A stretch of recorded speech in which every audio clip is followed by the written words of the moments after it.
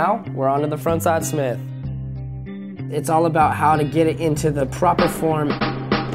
Roll up with your back foot in the center of your tail and your front foot over the first 2 bolts of your skateboard. As you get to it, square your shoulders up with the coping, lift up and get the back truck on the inside wheel. And then just drop the front one. It's a real quick motion and thus you're in a Smith grind. The back foot is in control the whole time. That's the foot that's keeping you on top of the ramp and letting you sustain the grind with your front foot. Your front foot, you want to be loose and just have it be able to react to the back foot.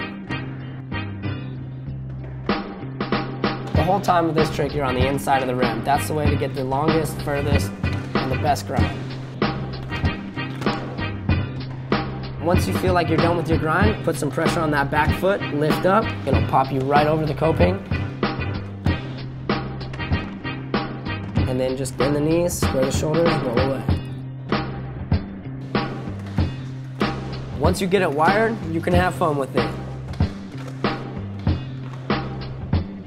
And there's the Frontside Smith.